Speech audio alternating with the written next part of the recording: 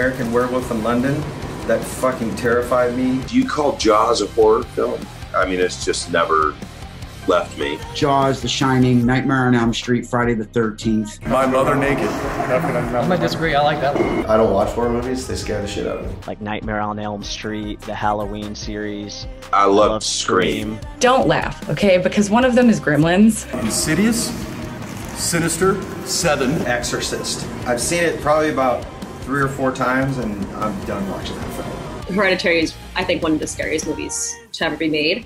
And then the other one, honestly, is Evil Dead. When you guys see this film, The Retaliators, you will see why I'm freaking out. The original Frankenstein's monster. And my last pick would have to be this one.